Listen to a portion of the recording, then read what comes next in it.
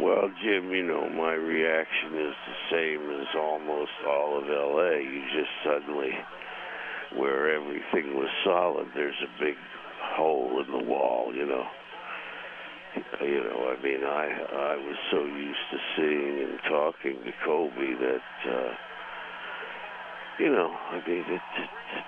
it kills you. It's just a terrible event. What will you remember the most about Kobe? Well, I remember him as in totality and just how great a player he was. But, I teased him the first time we met.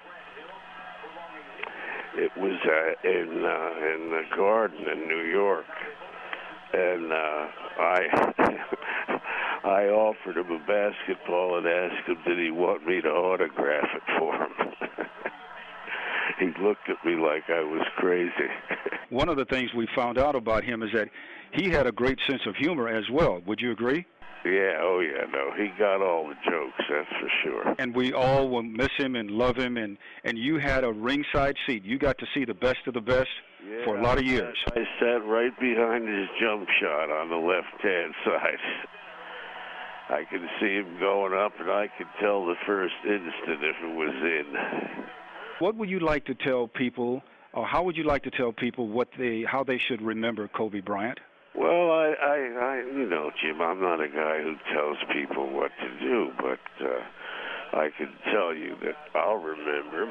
For instance, when I first talked to him, after that first meeting, he called me on the phone and said, Jack, I know you're not going to want to do this, but they made me ask you if I'd be in. He was doing a documentary or something, and, that just speaks to, Kobe's sensitivity. He knows it wasn't this particularly, but just in general, I don't do television interviews.